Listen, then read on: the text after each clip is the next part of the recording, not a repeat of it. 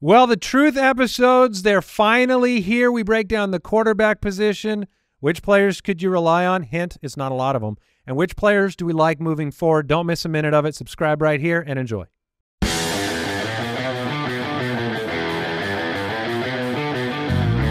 Welcome to the Fantasy Footballers Podcast with your hosts, Andy Holloway, Jason Moore, and Mike Wright.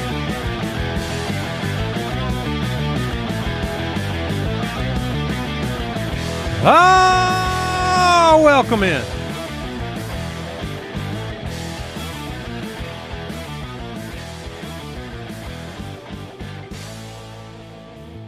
Thursday, January 18th, the Fantasy Footballers Podcast. Mike Wright, Jason Moore, Andy Holloway. Back with you. You know who won't be back? Pittsburgh? Pittsburgh. Yeah. That's fair. That's fair, just as Jason prophesied. Well, yeah, I mean, it was tough to predict, but sometimes we get some things right. So we begin today with our first Truth episode of the offseason, which is always a very anticipated set of episodes. We are going to take a deep dive into the performance of the quarterback position this year. And the truth can be hard to hear sometimes. You're not gonna like the truth. Yeah, you may today. not like it. I will say this: going through, preparing all these docs, looking at how we score these truth metrics, I did not like it. I was like, "This is no." You were in physical discomfort. I was super upset. I'm like, "No, this is wrong." Lie to me. Yeah, exactly. This can't be the truth. Yeah, but we'll get into it here in a couple minutes. But it's a little unsettling. Let me ask you this, and you can just tease it because we'll break it all down. Did anything you discovered in your journeys that we're going to share change how you'll draft the quarterback position next year? I think it did. Yeah. Okay. So that'll be. But I'm not saying yet. Yeah. He thinks it did. We'll find out. Yeah. A couple things at the top. Welcome in. We want to thank everybody that's been supporting the show by heading over to footclanvote.com. There's a new one. There's This is important stuff. This one is actually important. Well, they're all important because no, they're not. They're all important because I love to win. Anything. It sustains my life meter, and got to get some wins in there. So there is the sports podcast awards. So that fan vote is still going, but the FSGA, which is essentially one of the two large fantasy sports associations, they do a best social media award that has never not been won by the fantasy footballers. And we don't want to start losing now. Yeah. So you must go to footclanvote.com and click on that vote now. Continue for the FSGA. The dynasty? Yeah, but look, the Foot Clan's undefeated. You guys you're listening. You want to be a loser? Yeah. Put it on them. Yeah, you don't want to be a loser. Go win. Nothing better than shaming your fans. No, I'm saying you guys are undefeated. You stay undefeated. This is my pep talk. And where do they go, Jason? Footclanvote.com. All right. Quick question of the day. It's a good one. I'm curious your answer. Which NFL team this year ended up being the most different from how you envisioned them before the 2023 season? And I think it's a good question. I personally tried to go away from the, from Jason's answer, the surprise team because, I view, that's fine. A surprise team fits the bill for that, for sure. I wanted to pick a team that we had kind of forecasted the way that they would operate, and a team that kind of flipped that on its head, and it still ended up doing a lot of things for fantasy managers, but in a different way. And for me, that was the Dallas Cowboys, because a lot of the offseason was dominated by the transition from a high-flying Kellen Moore, why would you get rid of this guy offense, right? A lot of negative things were said about Mike McCarthy and what we expected the offense to be. Because he was telling us some things. He was like the quote of, we got to keep the offense out there, or whatever it was, like, we're scoring too fast. We're scoring too fast, so we're making our defense tired, in kind of letting on that we're going to be a high T, run the ball as many times as we possibly I mean, can. a high T. They brought in Brian Cornelius Schottenheimer as the. Is that the middle name for? That All right. That's All a right. Kyle special right there. Thank you, Kyle. I mean, he's a run the ball guy. Yeah. This is a Tony Pollard system. So all the bullets on the outline of the Dallas Cowboys in the offseason said, is Tony Pollard would be given every opportunity. I think we were a little surprised that they didn't bring in another bigger back to complement and do the Zeke role when he departed. But there was a lot of concern about Dak's potential production and CeeDee Lamb's involvement in the passing offense and whether Brandon Cooks made any sense because they wouldn't throw the ball as much. And it, really it was the opposite. I mean, once Pollard was one of the biggest busts. I mean, I think if our footy award didn't go to Eckler, it was going to Pollard in terms of early draft capital invested in a running back. And then if you had the Dak CeeDee stack from the middle of the season on, you were probably in your title game and you likely won it. So from a passing success standpoint, it was much better. Consolidated to what Dak could do and CeeDee could do in the offense. And to me, that was, different than we envisioned them. It was definitely different. I'm now remembering the way that the McCarthy Dallas Cowboys era started. It started on the foundation of a lie. Do you guys remember this? Where his first press conference. Oh yes, I remember. When watching all the film? Yeah, he told Jerry Jones he had broke down all the film, and he signs on the line, gets all the cash secured, and then his first media appearance, he's like, "Oh, I didn't watch the film at all." Yeah, he goes, you're a dirty liar. I have to tell the truth.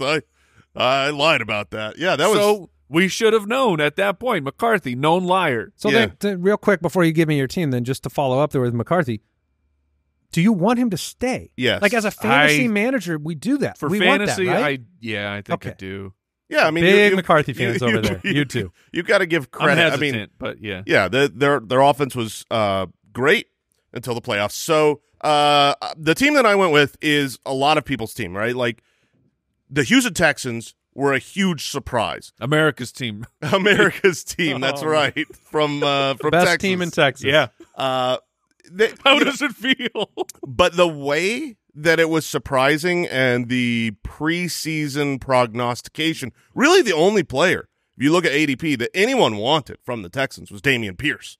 That's the only one that's going to do anything. Whoops. Yeah, it was Dameon Pierce and no one else. He was the only one that didn't do anything.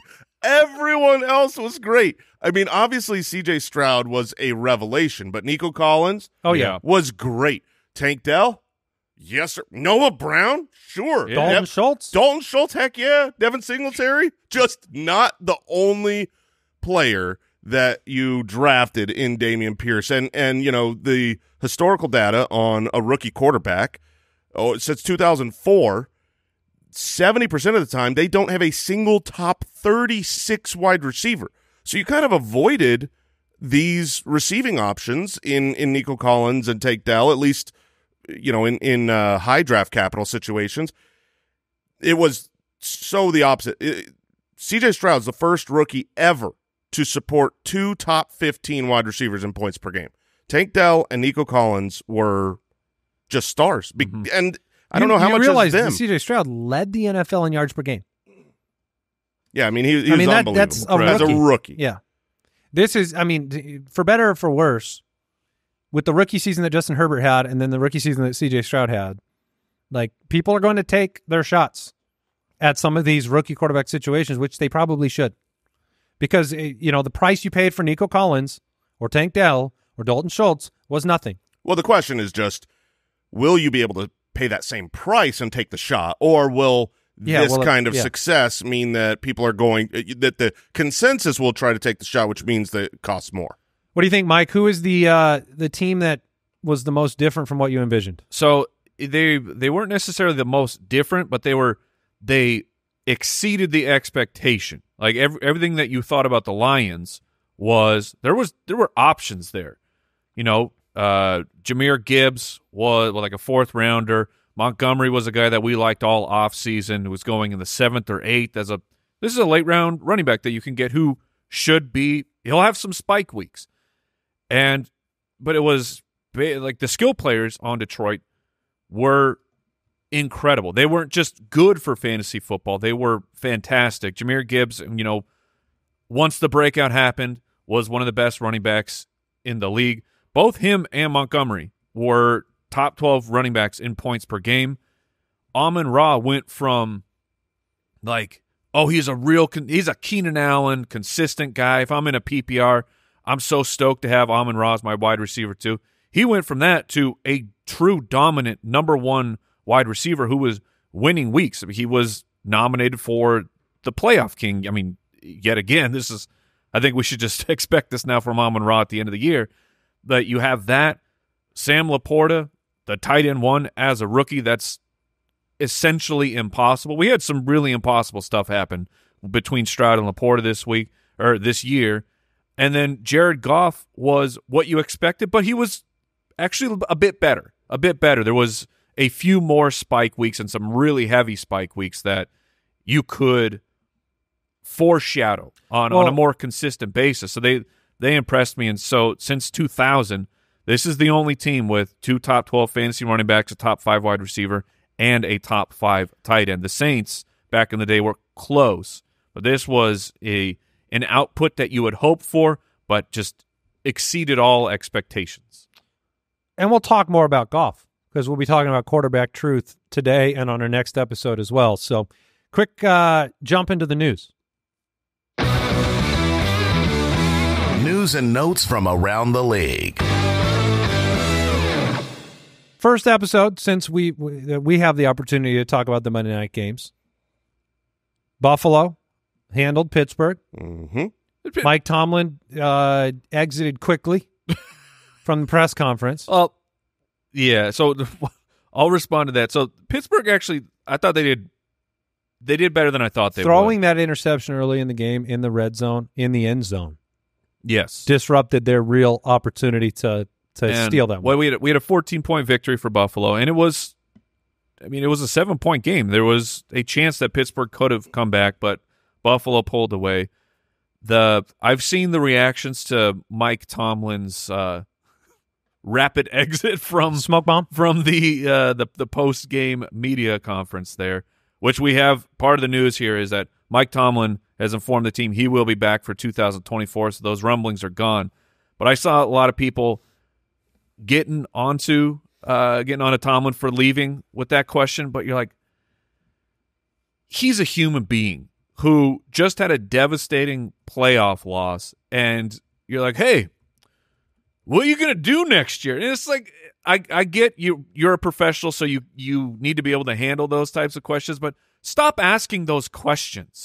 Those are garbage questions. Those are fine. No, Jason has a different opinion. I'm totally Those on the are other side. They're garbage. No, they're doing their job. They're reporting. They want to know, and it's like that to me is such a just natural question. I would have asked the question. I would have been like, "Are you back next year? How do you feel?" Like, why is that an off limits question? To me, it whether you think it's dumb or not, it's dumb to not expect it.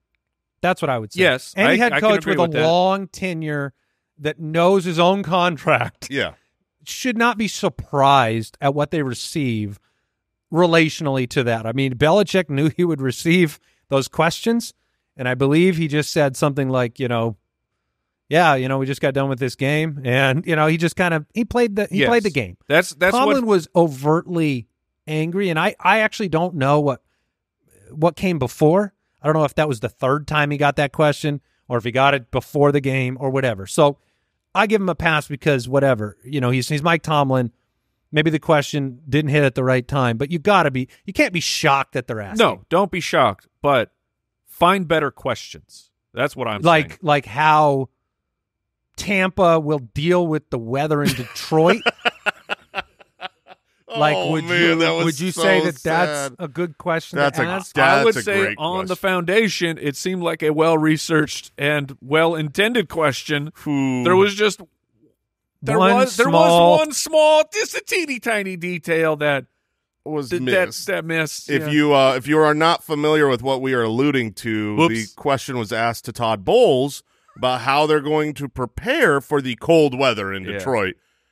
Who plays in a dome and has played in a dome forever. It's like my favorite his part answer was so funny because he's not only does he kind of roll his eyes at it and be like, they're playing a dome, but then when he specifically is like, we'll only be outside for like 30 seconds when we go from the bus to the inside. We'll be okay. I don't think we're going to prepare. Those are the kind of questions so that you No, I want better questions. Better than that. Yeah. Those are the type of questions I would be asking. I'd be like, oh yeah, whoops, they're not active. How do you survive that question though in your journalism career? You just gotta move on. Do you exit immediately? Do you just say, you are goodbye? You are very thankful that Bowles was kind. Yeah, he was. He was like, he could have just destroyed that person. That was a turtle shirt situation. Yeah, that was please hide in your shirt. All right. Tampa Bay just absolutely wanted it more, is what I'm going to say. Philadelphia, the end of the season, from a 10-1 team to losing 6 of 7, they lose 32-9. There was an energy from Green Bay this week against Dallas. There was an energy from Tampa Bay against Philadelphia that those NFC East teams, they couldn't match it this week. Tampa tackled better. Tampa, they fought for the extra yard. Like, I give so much credit to Todd Bowles, who, talk about like a short stick, so to speak. When you lose Brady, you've had these years of in New York and just opportunities to win that you didn't have personnel. Their amount of dead cap was astronomical. So, it's a huge testament to the coaching staff in Tampa preparing the team, to, everybody involved. Baker Mayfield, congratulations on kind of a maturation process here. This is not the same guy that we saw a year ago when he looked like what Bryce Young looked like in Carolina. I mean, he was brought in just to compete with Kyle Trask. He wasn't brought in to be the starter, and he just owned it. He owned this season. He's still playing in the playoffs. And it's funny because I saw people complaining about the blowouts in the playoffs this week and like, what are you going to do about this, NFL? These are it's like 2 of these blowouts was the non-favorite teams. What do you mean? What are you going to do about it? This is great competition. And it's great TV when you're sitting there and you're going, what is happening? Mm-hmm. I think I tweeted, like, the NFL is great for a lot of reasons, but one of them is that these things can happen any given week. The line between a good team and an underdog, like, it just seems like any given week somebody can break through. And these were trouncings. Yeah, and I'm with Jason. They were, despite the score and you knowing the game is over, it was still fascinating. Like, what the machine of the Green Bay Packers offense against the Dallas defense, which saw a bunch of, like the super sharps breaking down personnel and just how badly the Dallas Cowboys defense got outcoached from a personnel standpoint. Like, why is Aaron Jones just every time he touches the ball, he's getting at least 5 yards? And it was, Green Bay recognized that Dallas kept staying small against their big guys, and just how effective and incredible Green Bay was, and the same for Tampa. Like, it was a really fun to watch. And we'll get into it. We got a whole offseason of shows, but the Philadelphia situation is going to be one that is tumultuous at best. They have so many free agents. Jason Kelce is leaving. Oh, yeah. That relationship, that departure, the tush push and all of that. Which got stopped. It got stopped. Is that why he's retiring? Oh, it was like, once they stop it, I'm out? Yeah. Like, I'm maybe. It's like, fine, I'm not playing Did anymore. he walk off the field then and actually turn in the paperwork? I believe Tampa Dear also stopped God, the they tush. stopped us. I think Tampa stopped it the last time, too. It was like week 3 or whenever they played. Yeah. So they've got the secret. Apparently the secret is Vita Vea. Have a big, honestly, gigantic, awesome nose tackle. Like, yeah, the secret to completing it successfully was Jason Kelce. Yeah, exactly. So, he'll be gone. There's a lot of negative energy the around. Fans want the coach gone. Around the team, and Jalen Hurts had a huge drop-off in the back half of the year. So it'll be a huge discussion. It will not be I think, an automatic assumption that this offense will just get back to form. No Shane Steichen. It hurt. Played a big role. A.J. Brown deletes social media stuff for the Eagles. It will be unsurprising to me in whatever 2 months' time if the report comes out, oh, Jalen Hurts was actually way more hurt than we thought. That's true. It's possible. He did not run 1 for 5 in that game. The Saints fired their offensive coordinator. I've spoken to some Saints fans that I know. They do not feel this is enough. I don't know. Yeah, I mean, no Saints fan I know wants Dennis Allen as the coach. No. But nor do any of the offensive players that just usurped him. But that's what happened. Are they going to go full Lord of the Flies down there? Just let the kids like run they it? fire the coach, but they don't hire one? No, I'm saying, no, the coach is like, yeah, the coach is there, but just what if it's Winston? The team takes over. Winston takes over. Winston Jameis is the head coach? Yeah, man. Yeah, I mean, some people just want to watch the world burn. Jameis, what's the play call? Chuck it. Jameis, it's 1st and goal on the 1. Chuck it. Did you hear what I said? Air it out. Yeah. You see those Olave unrealized air yards? We're about to double them. Oh, boy. All right. Any other news, Brooksy? You got anything else for us? No, sir. All right, we'll take a quick break. We'll come back with the truth.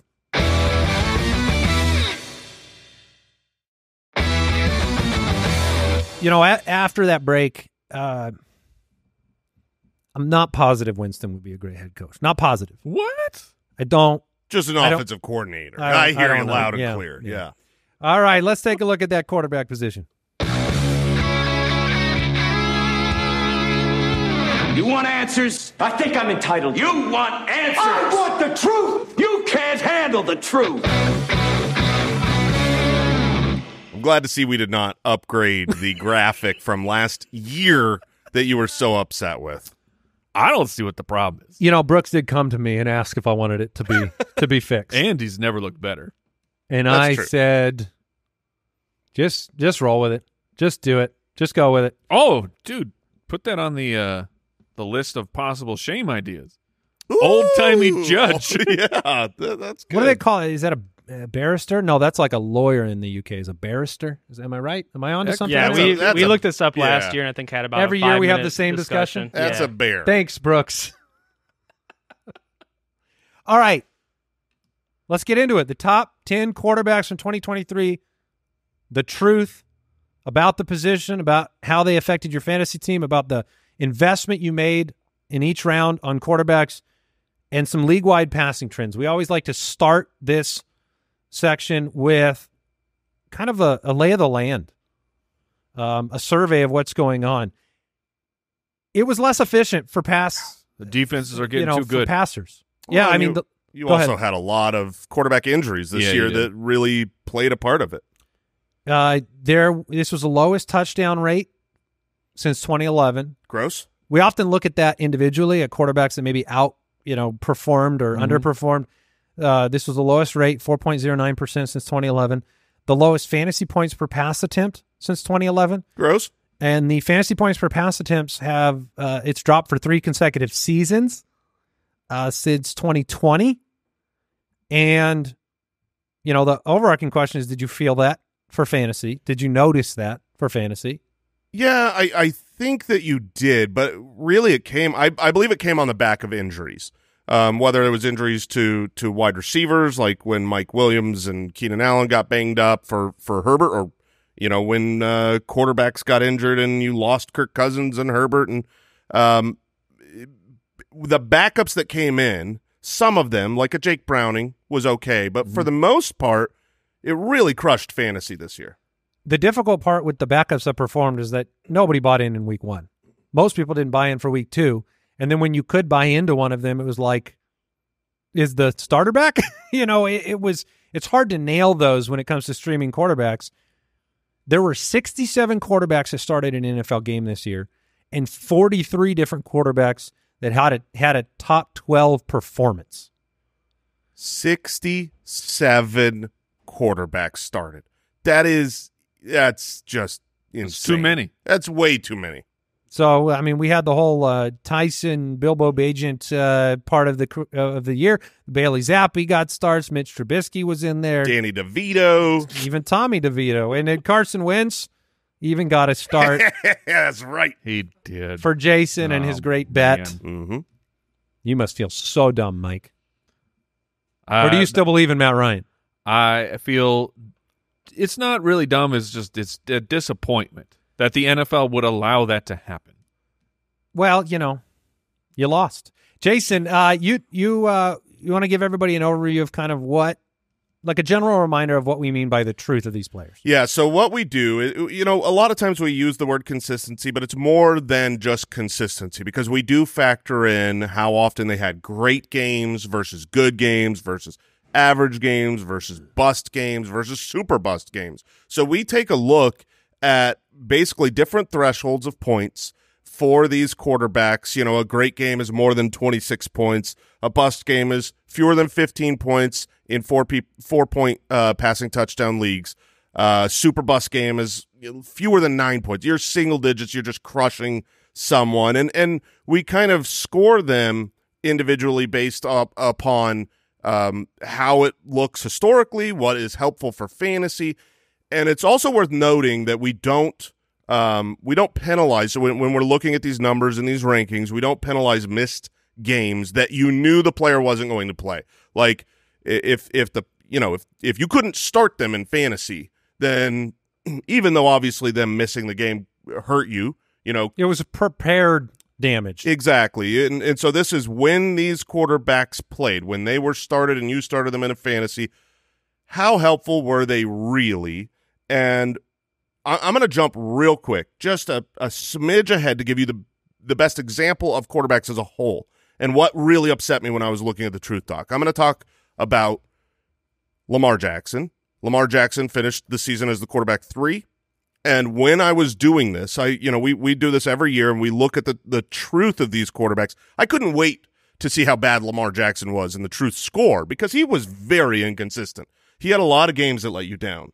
And in the actual score that we do every single year, on the season, he was the 4th best quarterback in fantasy. The truth is he was still really, really good for fantasy. Relative to other options. Relative to the other options because everyone was inconsistent this year minus 2 guys. I mean, it was a bad year for consistency for quarterbacks. That was the most shocking, telling truth to me at the whole quarterback position, which is why we lead off with Josh Allen.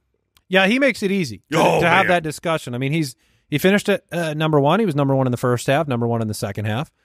He's been number 1 3 of 4 years, and the 1 year he wasn't, he was number 2. And so from a consistency standpoint, Josh Allen is the truth. His splits are great. Like if he's facing home road, top 16, bottom 16, no, he's still giving you, an average of about 26 points per game. Home road, he's not a Jared Goff where you were like, road game, can't start Josh Allen. Mm-hmm. Stephon Diggs has a great game, so did Josh Allen. Stephon Diggs has a terrible game. That's all right. Josh Allen was great. I was going to bring that up because I think without the kind of like back half of the year where Diggs struggled, if Diggs were to depart in this offseason and you hadn't seen that, you would doubt. Sure. Yeah. But now I think you can have enough confidence to say that like Josh Allen is going to go as the quarterback 1 next year. 76% of the time it was a good game by our consistency metrics. 24% of the time it was a great game. Only 18% were bust games. And yeah, he was the, kind of the pinnacle of consistency at the quarterback position, despite a year where, look, he's still playing now, but I think a lot of people didn't expect that to be the case, and they struggled. Stealing the division at the very last hour. So, whenever you have an offensive coordinator fired mid-season, you don't expect that it was a great offensive output. But Josh Allen, the truth about the quarterbacks here is that these mobile rushing quarterbacks, if they play the whole season, are so valuable. Why? Because Josh Allen had 15 rushing touchdowns, and that is a baseline that is unfair to other guys. CJ Stroud was awesome this year, but you can't compete with these mobile quarterbacks that and I don't think Josh Allen gets enough credit for the tush push. They do that. They do a single back tush push with Josh Allen, and so they did that a lot. So like a one cheek? Yeah, just a one cheek push to the left. It's just what I couldn't find the rhyme. One cheek squeak? No. We're closer. No. We're warmer. Workshop it, but like keep it to yourself. All right. But like I'll be back. Workshop it quick and come back. I'll be back. Yeah, like 10 minutes. Josh Allen, 15 touchdowns. Jalen Hurts, 15 touchdowns on the ground, both of them. So, yeah, you mentioned it. Both teams had struggles offensively at different times during the year, but these are your best two quarterbacks. And could have been even better. It was actually his lowest passing yards per game since 2019 at right around 253 yards per game, but he was number 1 in air yards, number 1 in 20-plus yard attempts.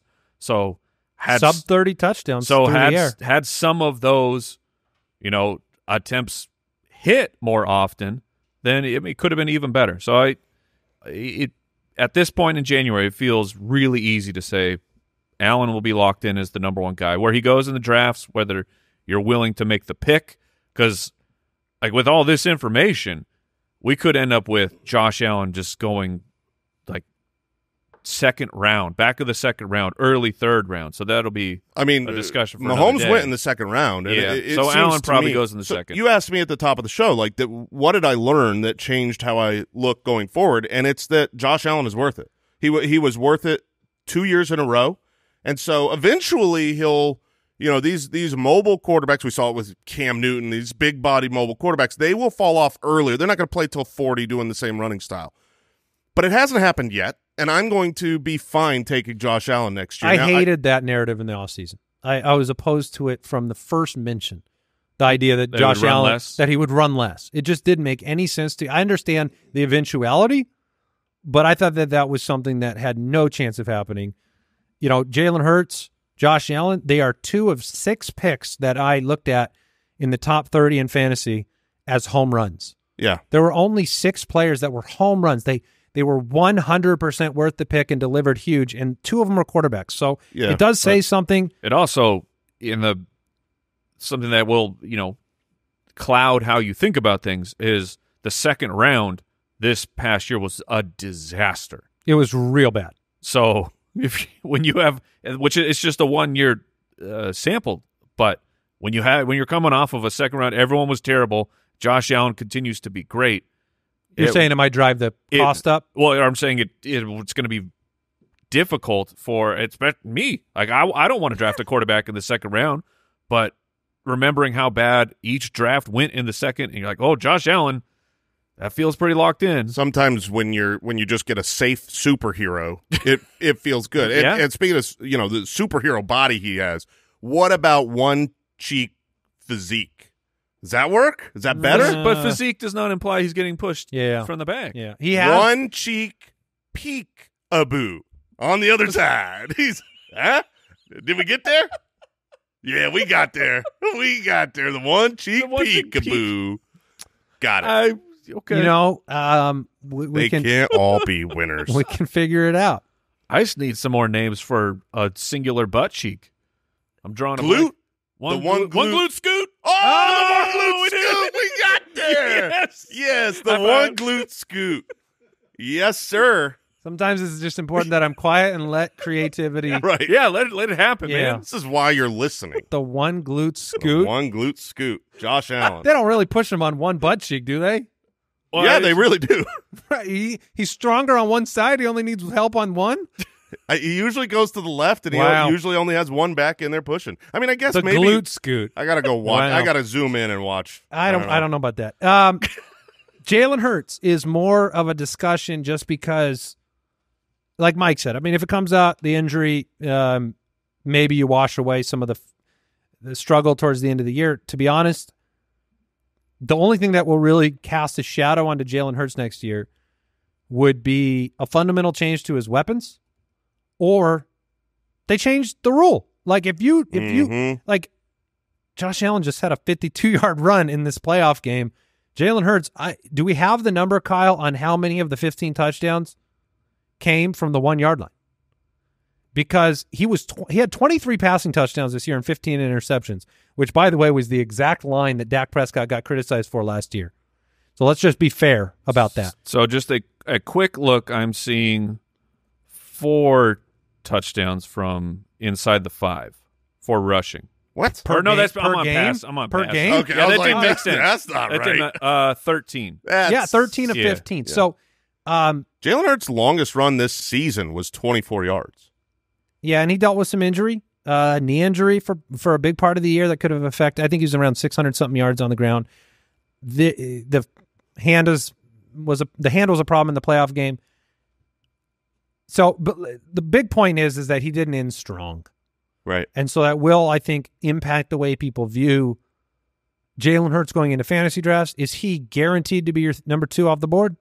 Yeah, for me, he's guaranteed to be my number 2 off the board. I think he might end up being a better value than Josh Allen. Those two guys, I'm fully fine with investing highly next year. They're rushing touchdown baseline, and his weapons, I do think he was really, really, really banged up this year. For the most part, he was great. I mean, he's the number 2 quarterback, the number 2 in our consistency metric. He tailed off a little bit at the end, and obviously in the playoffs, was terrible. Yeah, the end of year numbers passing were a struggle. 3,800 yards, 63% of the time good games, 19% great, 13% bust.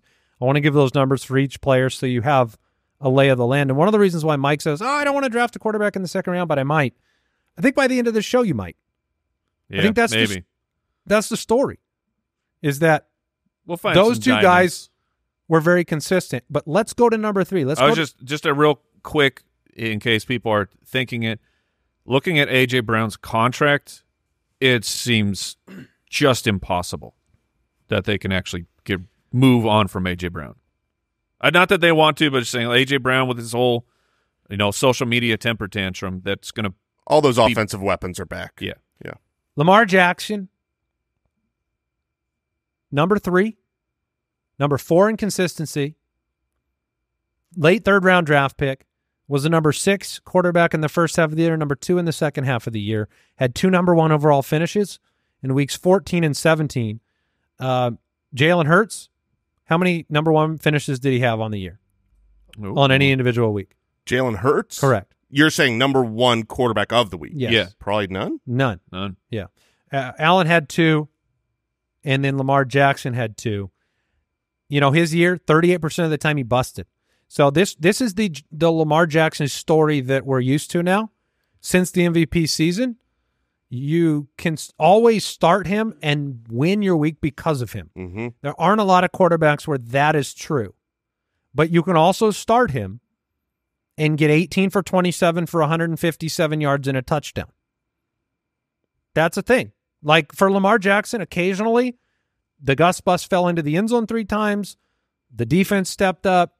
You had a really bad run from weeks 8 through 12 where he was quarterback 28, 18, 16, 4, and 14. But I believe that's the same stretch where the Gus Bus had 28,000 rushing touchdowns. So that was part of this storyline this year. I know we got to the point where Lamar Jackson became a start-sit question because other players were on fire. Whether it was Dak who was on fire, some of these other quarterbacks, Brock Purdy, those started to become discussions part way through the year. But ultimately, he ends up at number 3. And part of the reason he ends up at number 4 in our truth metric is, his bust rate at 38%. That feels really high for a top tier quarterback. But as we're going through only the top 10 finishing quarterbacks, there's not another one who didn't bust greater than 30% of the time. Like everyone this year busted a lot. And that's what was so gross and surprising to me. The only 2 guys that didn't, that had a sub 20% bust rate, Josh Allen, Jalen Hurts. That's it. And Joe Flacco. Joe Flacco was 100%. He's such a Lamar was better at home considerably, about 5 points per game better at home. Something to maybe keep in the back of your mind. That was something that used to factor into, Jared Goff, Big Ben. Yeah. Mark Andrews missed time this year, and he pieced it together with, So that was his best a run. banged up Rashad Bateman, Isaiah Likely, Zay Flowers, parts of OBJ that still work. So ultimately, we know Lamar's an MVP caliber talent. I mean, we know that about Patrick Mahomes. That statement is still true of Mahomes of, he's a player that if you started him on a given week, he could win you your week. He's capable of it. But this year, you kind of put to bed some of the red flags. He had the most starts of his career. He didn't get hurt. He had his highest completion percentage of his career, 67%. His highest yards per attempt of his career with the new offensive coordinator. And so even though the first game of the year threw a lot of doubt into whether Lamar was going to help your fantasy team, the next 5 weeks kind of erased that. Yep. Number 4, fantasy quarterback this year, Dak Prescott, ended up tied for 8th in consistency. It was a tale of two halves for Dak. The 15th quarterback in the first half, the 6th ranked quarterback in the second half of the year. Part of that story that made it so wonderful is he hit waiver wires. Oh, yeah. I mean, after week 5, he was on most of them. He was terrible through the first 5 weeks. And then I know there was a story about CeeDee Lamb going to, I think it was at the bye week, going to McCarthy and basically demanding, the ball more. And it was like, yeah, guess what? That works. Throw it to your best wide receiver, because those first 5 weeks were so bad for Dak. Dak is the fantasy MVP this year for fantasy football, and he's tied for 8th only because those first 5 weeks. Yeah, he would have been significantly higher. And, from week 6 on, in fantasy points per game, he was quarterback 1. So Mike gave him a pep talk. He came on the show. Mike said, go get him. I said, stop embarrassing me, Dak. And he went from 212 passing yards per game to 287 a game. Went from a touchdown a game to over 2.5. And his quarterback rating, his 17-game pace from week 6 on, 4,894 passing yards, 44 touchdowns. That's what we're talking about, McCarthy. And this is on a team that has had I know this last game, it didn't look like it, but their defense is pretty good. But they still got into these shootout opportunities. Pollard could not. He was allergic to the end zone. So, Dak was one of the biggest stories in fantasy this season. Yeah, so now the question is, can you trust him going forward to air it out like this? What's his schedule? Nice. 29% great games, 47% good, 29% bust. The question for next year, I think Dak will be looked at like a value opportunity in drafts. I feel like people are going to really potentially fall into overhype. You think they'll say thank you with an early pick? Yeah, I do. Because he was so good. If you take out those first 5 weeks from week 6 on, our truth metric, he would have been the number 2 right behind Josh Allen. We'll see. There are quarterbacks that have played enough years, like Big Ben did this a few times, and people just threw him right back in the 12th round. I don't know why, but I will say this, Mike, you called the second half sleeper of Dak Prescott. Part of why you called that was because of the schedule. Yes. The schedule was very bad for running backs the rest of the way, very good for quarterbacks, very good for wide receivers the rest of the way, and he dominated during that time. So I'm not convinced that he's just going to be great week in, week out the way that he was during that stretch that mattered for fantasy. Yeah, I agree, and he'll be, if they have the same head coach, does that change? Because that's the play caller, so that'll make a big difference in how we view the season. Number 5, Jordan Love. Crazy. Yeah. Undrafted Jordan Love. His consistency rank was tied with Dak at 8. First half, he was the quarterback 14. Second half, quarterback 7. There's a lot of similarities between his and Dak's season. I think people probably got on the I'm willing to start Dak train a lot sooner than Love, but the results were very similar. 12% great game, so he didn't have a lot of those week-winning performances. But 47% good, 24% bust. I mean, it's crazy we're talking about him. It's crazy. But from week 10 on, so almost the entire second half of the year, you had Dak Prescott as the quarterback 1, Josh Allen as the quarterback 2, and then it was Jordan Love. I mean, he was super good. Unbelievable. I think Al's probably pretty happy about that. Yeah, he is. Oh, he's got such a stupid smile. Yeah, he's got a little grin on his face over there. I love being right. You just look stupid. You had no choice. I've got the receipts of me coming to standing up for him, and you guys all giving me a hard time. That's true. You also picked them to beat the Cowboys. I did. Which is so impressive if it wasn't for the fact that you will pick them to beat. I assume you're picking them to beat the Niners? I have the Niners taking it in my pool. Yeah. He likes money more than fandom.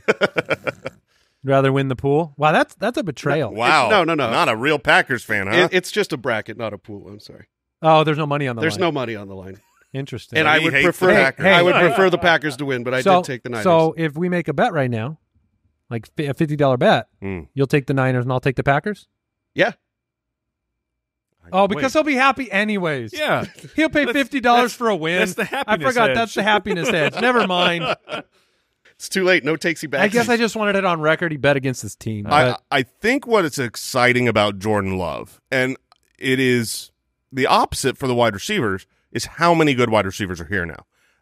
I talked about it when I think this was on the Dynasty episode this week. We talked a lot about Jaden Reed and his splits with and without Christian Watson, and I think that it's going to be difficult next year. Like, Jaden Reed was very, very good, but if you look when he was good and his splits with and without Christian Watson, they were dramatic. You're talking about an irrelevant player versus a super relevant player. If you've got a healthy wide Are you talking about Jaden Reed? Yeah.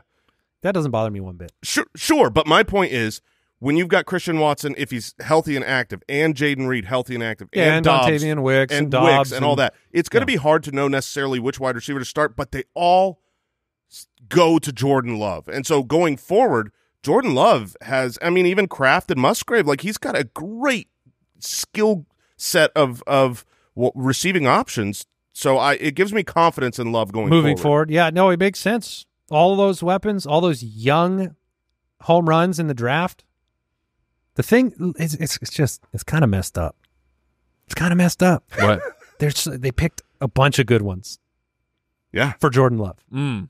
Well, and they couldn't. Wait, I did not push that button, but they couldn't pick them, and didn't pick them for Rodgers for years. I don't know, man. Jaden Reed's he had Christian Watson. And he had Watson Dobbs. was pretty he great. had injured Watson and Dobbs. Yeah. If you used the word great with Dobbs last year, I wouldn't call him great. I'm just saying he had him. He had a lot of this. And he wide had a receiver chance core. to make the playoffs in the last game and didn't, and Love did. So, look, huge credit. Moving forward, I'd be happy with him in Dynasty. By the way, that if you want the answer, Jaden Reed's the guy to play, just so you know. Like, when they're all healthy, just play the superstar. I'm not worried about it one iota. He got schemed off the field against the Cowboys. Who has him in our dynasty? Oh, God. Shut up. Shut the hell up. Mute his microphone. Walk out of this set. What's your record in Dynasty this year? Number 1 pick. That's right. Yeah, Yeah. number 1. All right.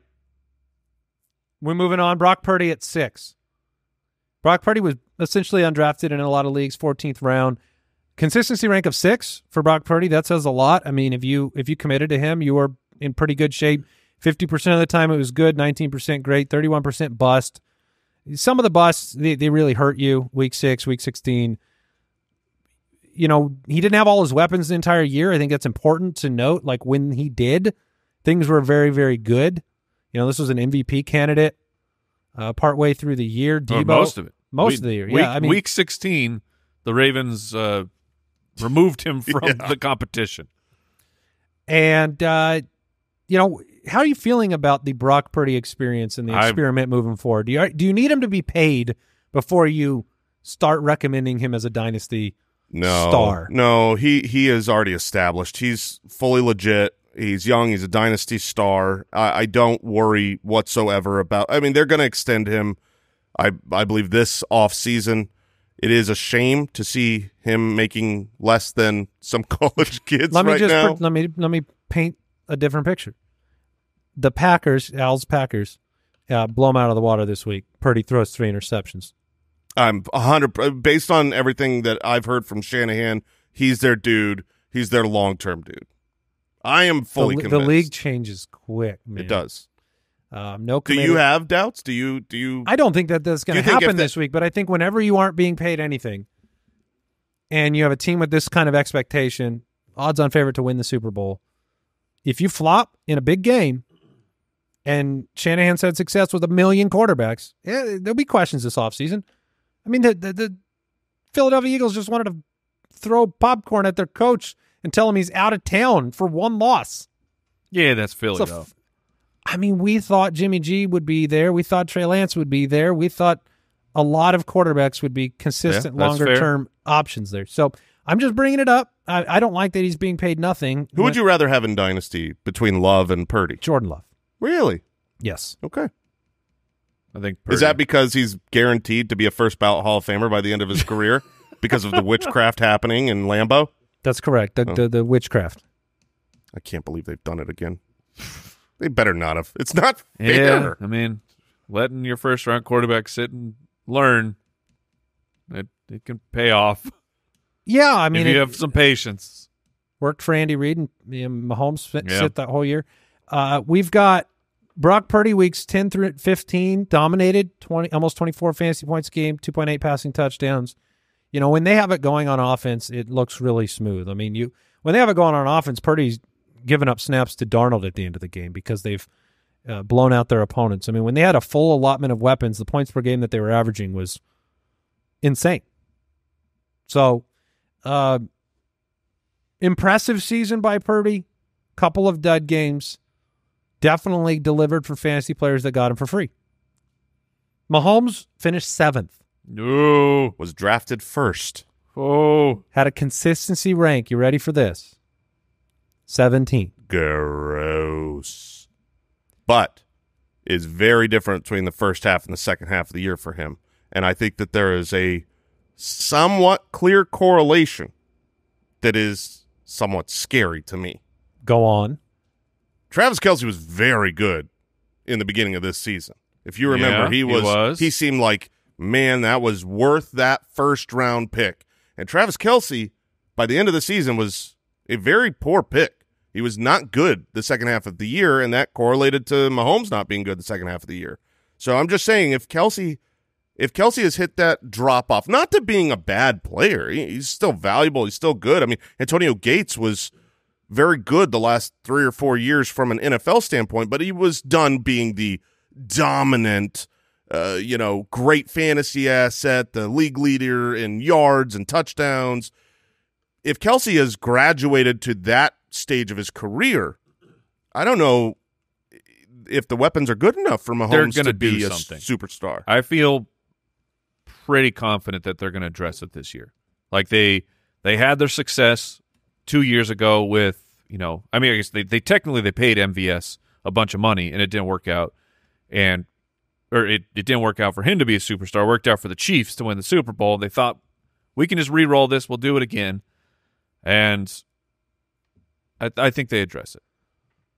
Yeah, I mean, but what will fantasy players do? What will be the reaction? I mean, he was not a player worth starting over the last 6, 7, 8 weeks, and yet people did it every week because it was impossible to put him on your bench. I mean, we had somebody in our league trade Lamar Jackson away to get Mahomes halfway through the year because the expectation was the inverse of this, that Mahomes would kind of keep going, keep improving with this group. I mean, Rashee Rice got better over the course of the back half of the year in terms of fantasy production, but there wasn't the Jordan Love effect. There wasn't this accumulation of 5, 6 passing options that drove them forward. And let's be honest, they had a great defense.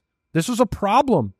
We said it at the beginning of the year when we started to see it come together. Like, when your defense is that dominant, you become Isaiah Pacheco. And it was not just you go to the running game because you can go to it. Pacheco was fantastic. And they, last year it was going to be Clyde, and then Pacheco, and Clyde was inefficient. And then Pacheco steals the job. And so I think there's a chance that Mahomes is not locked in as elite for fantasy. He will always be capable of a 40 touchdown season. Yes. But this year, 6% great, 25% good, 31% bust. Yeah, it wasn't good after they had a bye week in week 10. After that, he was the quarterback 18 in points per game. He was behind Derek Carr, behind Geno Smith, behind Russell Wilson, behind Jake Browning. I mean, fantasy managers, if you want a title with Mahomes, send us a note. No, I know you can. I won with this next guy. Jared Goff at 8. Yeah. He was behind Jared Goff through that stretch as well. Jared Goff was, he was fine. Yeah, he was 10th in consistency, 7th in the first half, 14th in the second half. Yeah, but here is Jared Goff in just broken down as a statistical data point versus defenses. Top 16, 18 points a game. Bottom 16 passing defenses, 23, nearly 24 points a game. Home road splits. On the road, 17 points a game. At home, 24 points a game. So there is a sweet spot of when Jared Goff is at home, you feel like you can play him. When Jared Goff is at home versus a bad secondary, home run. You're very excited to play Jared Goff. Yeah, and he's always been better at home. Yep. He likes that controlled condition. Yeah, he does. I don't blame you, Jared. I don't know. The weather's pretty cold in Detroit.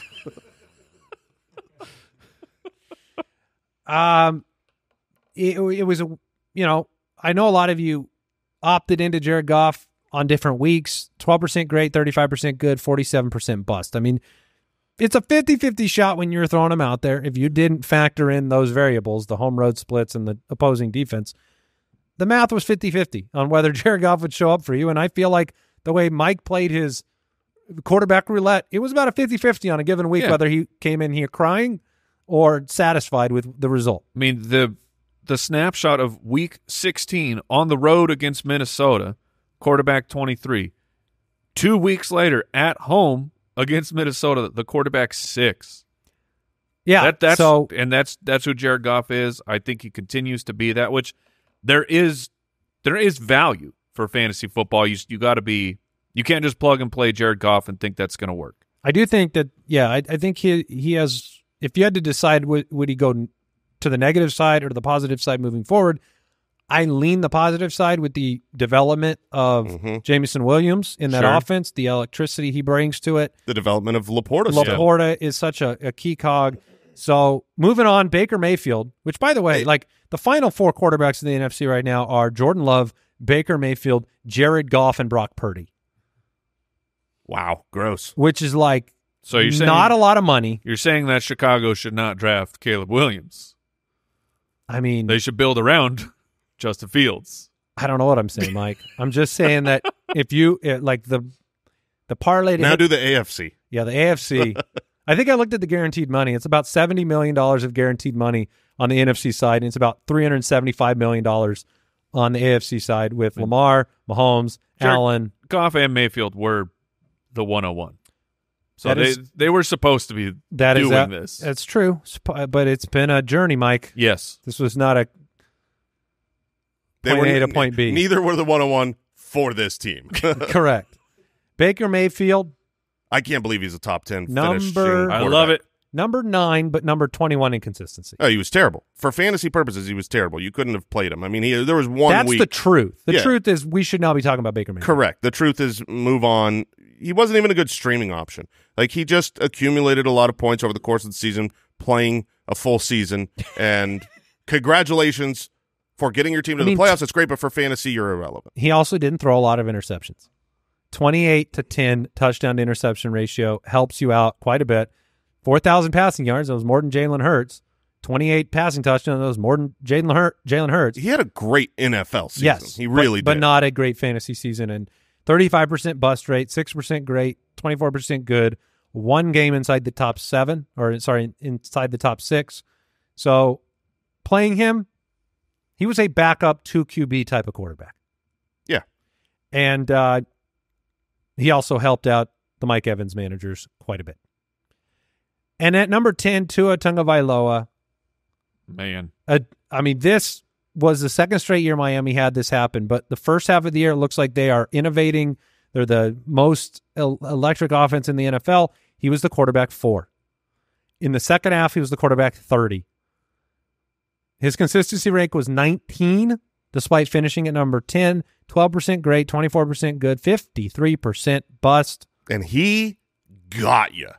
That's the problem. Yeah, no, I got Mike held me personally responsible for his demise. It was my own doing, but it was because I traded to him right before that junk game. Right before the clock struck midnight on Tua is when I traded for him. Yeah, I mean there was a point you were going into like week 9, week 10, around there where he was locked in as an every week the matchup doesn't matter. Yep. He's been so good, had so many big performances, you have to start him. And that was the problem of what destroyed you the rest of the season because you just kept rolling with him. He'll bounce back. the matchup's good. Yeah, he's got Tyreek. It's the second year in a row that was the mindset on Tua for the second half of the year too. Yeah, fool you once. He is a slightly more fantasy productive Jared Goff. I would agree because offensive potential for him with Tyreek and Waddle and the is splits, so high. The splits are the same. Like, he beats up bad defenses, and he wins at home. Yeah. Yeah, and God forbid you start him when he doesn't have one of the weapons. That's also something that I just hated. Like, when you took Mostert away, or you took Waddle away, or Tyreek was banged up, they couldn't function properly. Obviously, I kind of went on a tangent about their performance against Kansas City because you were upset. Honestly, like, I wanted to see them succeed. And I was just so disappointed in the level of grit that they brought to the table and the game plan. And now they say they're going to long-term him. I mean, they're going to save money after that performance. Tell you that. Well, the offensive line injuries were huge, a big problem for them. So maybe the season goes better if those things don't happen. Yeah, I don't know if this is going to be one of those players I'm just taking off the board for my fantasy team. Yeah. That could be stupid because obviously, just like Goff, there are selective weeks where you'd want to play him. But he's also very painful to have on your team. In drafts, trying to keep this show evergreen for people, but like, who goes higher in fantasy drafts, Brock Purdy or Tua? Oh, Purdy. Yeah, sure? I think so. Yeah, for me, Will. Well, I'm not saying you're I'm saying not ADP. saying for us. You're I'm saying ADP. the general public, when they come back, It's probably Tua, because I think it's probably Tua. And I Does Brock agree. Purdy win a Super Bowl? I don't know. I mean, that might make a difference, but yeah, exactly, Brooks. Yeah, the playoffs can make a difference. Sure. Yeah, that they might be very close, but where is that? Is that 8th round? Yeah, I don't know. So those are your top 10 quarterbacks. All the data, all the truth information will be on the website as well, thefantasyfootballers.com, in article form.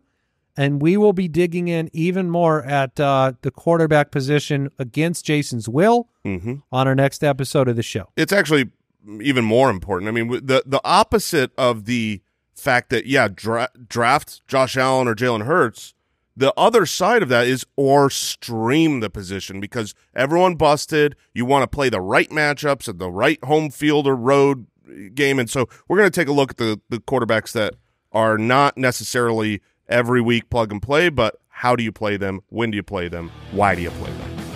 And Mike would like me to remind you Yes, I would. to go to footclanvote.com to do your duty. Thank you, everybody. Goodbye. Thank you for listening to another episode of the Fantasy Footballers Podcast. Join our fantasy football community on jointhefoot.com and follow us on Twitter @TheFFBallers.